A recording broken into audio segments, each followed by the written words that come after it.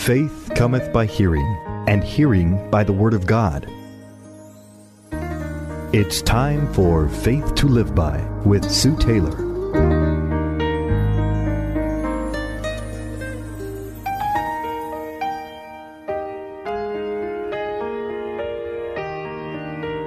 Thank you for joining me today on Faith to Live By.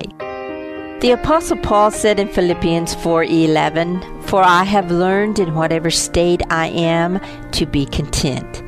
Contentment many times is a learned state of being, especially for those of us who are visionaries and love and welcome change.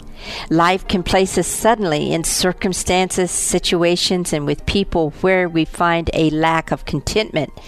And then we can grow restless within our spirits, and we can become vulnerable, and I believe open to attacks from the enemy of our soul. The definition of contentment is easy to understand. To be content or to have contentment simply means an uncomplaining acceptance of one's life. Over the next 3 days, I want to explore and expound upon contentment. If ever we need an uncomplaining acceptance of our lives, it is in the day in which we live. The gas prices, the food prices, and the overall market in general could cause us and can cause us to be a complaining people of God.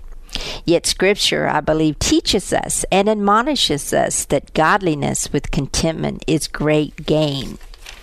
You know, there are 4 specific areas, and I'm sure many more, but these 4 areas are opposed to our state of contentment. The first one is anxiety. Never in a time of history do we find more people on antidepressants, sleep aids, nerve pills, and other substances to help them unwind and relax. People are anxious today, but the words of our Lord and Savior Jesus Christ still ring true and can calm your anxious heart and mind. Listen to what Jesus said about being anxious and worried. "Therefore I say unto you, do not worry about your life, what you will eat or what you will drink, nor about your body, what you will put on. Is not life more than food, and the body more than clothing?" The meaning of the word worry here in this passage is to divide into parts. The word worry here suggests a distraction, a preoccupation with things causing anxiety, stress, and pressure. Jesus speaks against worry and anxiety because of the watchful care of a heavenly and powerful Father who is mindful of your needs and of my needs. After Jesus tells us not to worry, he goes on to encourage us. He tells us to look at the birds of the air, for they don't sow, nor do they reap, nor gather into barns. Yet your heavenly Father, Jesus says, feeds them and cares for them. Someone once said that when you see the birds building barns, then it's time to become concerned. Jesus asked the question, "Are you not of more value than the birds?" Being anxious about tomorrow or today causes us to lose our contentment. Remember, the meaning of contentment is an uncomplaining acceptance of one's life. Because Jesus again in verse 31 of Matthew tells us not to worry. "Therefore do not worry, saying, what shall we eat, or what shall we drink, or what shall we wear?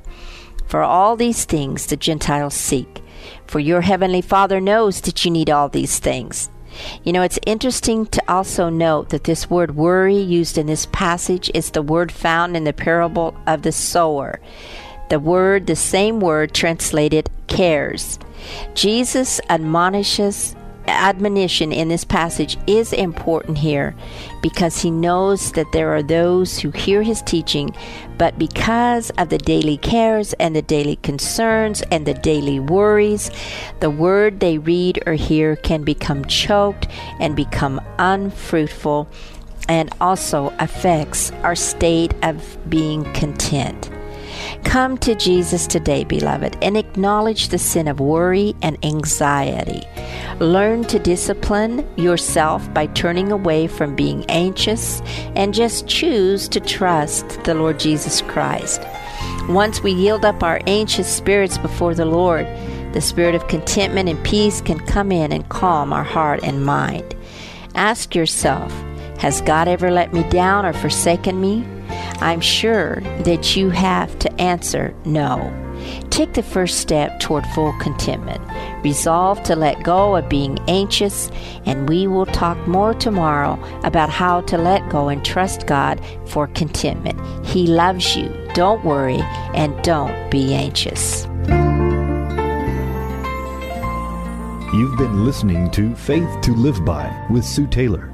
If you would like to write with your comments or to request a copy of this program for an $8 donation, write Sue Taylor, 10827 Highway 86 East, Neosho, Missouri, 64850. Sue Taylor is a member of the KNEO team and a keynote speaker at several church and women's events throughout the 4-state area. To book Sue for your next event, contact Sky High Radio at 417-451-5636.